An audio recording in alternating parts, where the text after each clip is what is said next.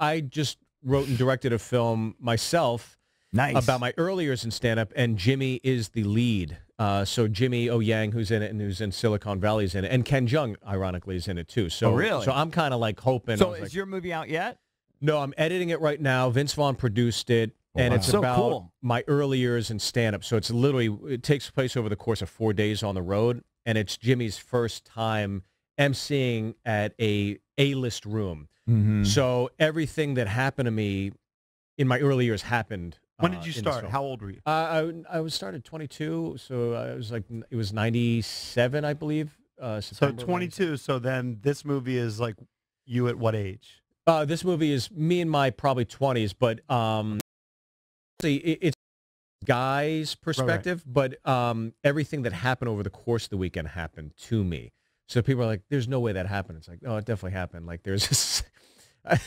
There's a scene where, and this happened in North Carolina. I was in Raleigh, North Carolina, and at the time, at Good Nights, the club is upstairs, and downstairs is where everybody went to party. There was a bar downstairs. All right. Now there's like 1,000 bars in Raleigh, but at the time, it was like the spot. So you do your show, you go downstairs, it's shooting fish in a barrel. If it was like a cute single girl, I'm young. It was like, it was awesome. It was on, right? Right. I walked down, there's this girl with the Daisy Dukes, and she got the cowboy boots on. Every guy was like, oh. And she just pointed at me, and she's like, come here. I was like, yes, I will. Walked over. Next thing I know, I'm in a car with her. We're going back to her place. I'm like, this is great. And then we're on a highway. Then we're on a somewhat busy road. Then we're on a side street. Then I'm on a dirt road. I'm like, are we on a dirt road? Where are you heading? And we are in the woods. Right. I dropped off a trailer in the woods. Oh, my God. And I'm like, where are we? But at the time, it's like, I don't care. This You're still thinking, mid-20s, whatever. On, let's do it. Yeah. And we get in, and I'm cracking open a beer, and she's tearing down my pants. This is literally within 2 minutes. I'm like, this is great. All of a sudden, I hear a truck, and she's like, oh, no. I'm like, what? She's like, my boyfriend's home. I'm like, your boyfriend? She's like, he's a Marine. He'll kill you. I'm like, what? And I jumped out of the window.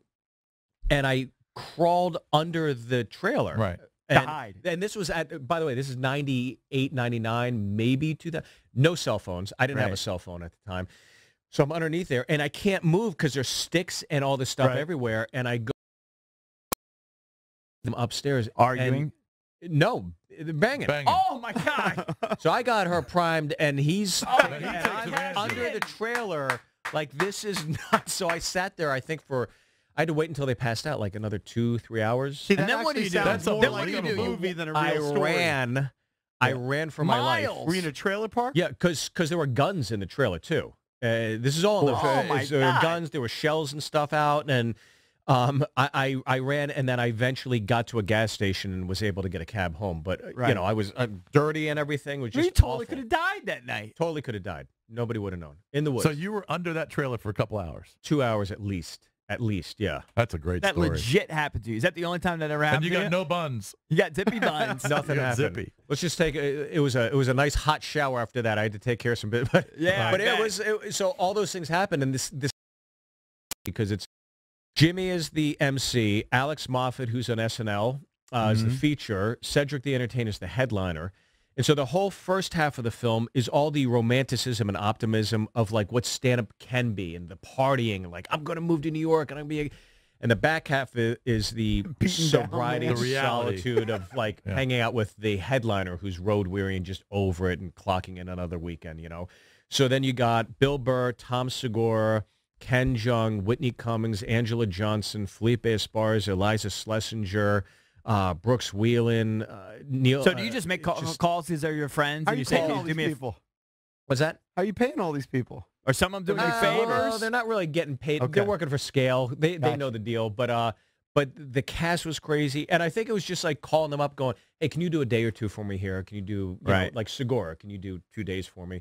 He's like, yeah, this is great. And I think once they all read it, that's when they were like, first off, I called them and they were like, yeah, definitely, that'd be fun. And it shoots in L.A., so it's easy. Oh, it's all in L.A., yeah. But did you have it already set up so that you're like major companies going to distribute it and all that? How's that work? Well, that's kind of like Vince Vaughn's. That's his area. That's where he takes over, yeah. Now, when you say he produced it, did he put up the money? Is he putting up money for it? No, he basically orchestrated him and Peter Billingsley. He probably lines up the money. Probably, yeah. He got the financing and everything because I had given him the script maybe 2 years ago. He was like, I think he got something here, and then a year I worked on it with him and his company. See, I've forgotten. You originally were part of his comedy tour, right? I did the Wild West comedy tour after they did the documentary. Okay. So one of the guys got sick, and then I took over for him and just kind of. Which I know, like for us, I remember years ago, because I want to say it's like 15. That was a long time ago. Yeah. Maybe 15 years ago. I want to say maybe we had Vince Vaughn on the show. We definitely did. And they were like in Dewey Beach. Yes, I remember that. Oh, during Wedding Crashers, they did a show. Yeah, I heard that one was crazy. That's true because they did film Wedding Crashers in like the Eastern Shore. Yeah. So maybe that's when it was. Yeah. So you joined a little bit later. I joined a little bit later. Yeah. And he produced Sullivan and Son, which I had on the air for a few years. And yeah, he's just been he's like literally one of those guys that is so positive, always encouraging. And then when I actually wrote this stuff, he was like, wow, I can't believe you actually did it. You know, so many of my friends don't do it. But he was very, very supportive. And I think it's also, I think it's a fun script, too. It's about pursuing your bliss. But what's the name of it? It's called The Opening Act. All right, I want to see it.